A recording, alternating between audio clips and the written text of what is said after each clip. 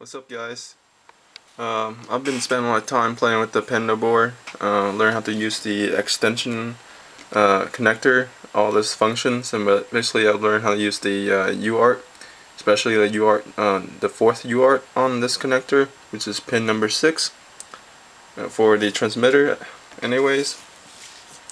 But the only problem with using this UART is this voltage level is a lot lower than my computer's COM port over here. So this one is 1.8 volts. So what we need is we need a bidirectional translator, and we have a simple circuit which I can show you over here.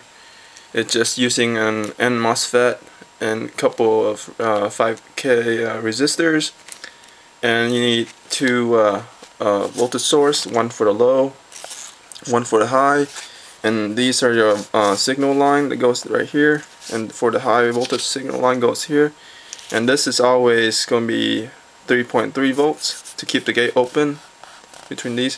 And I have worked it on multi-sim, so make sure it worked, but I'm not going into the details of this. Basically, I wrote the code, the Python code that will run on my Linux operating system on the PandaBoard, and I have written this Linux, the Python code a long time ago, and I can still use it for serial communication.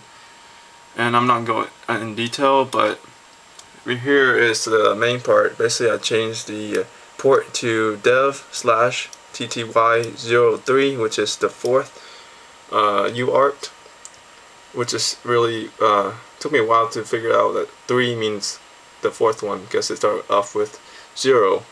And set the bar right here, which should be the same as the other COM port over here.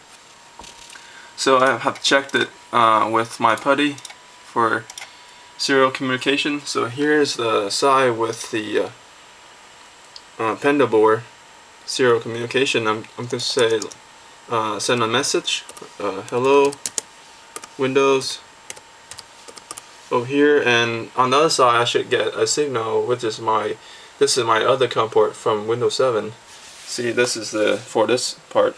So press enter over here. I should get a message on the other side, and yes, I did get a message.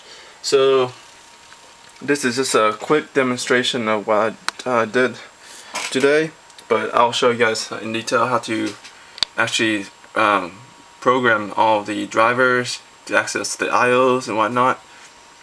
But this is not that hard, but the key thing is just to find the right information on the web is scattered around. Anyways, thanks for watching. I'll see you guys later. Bye.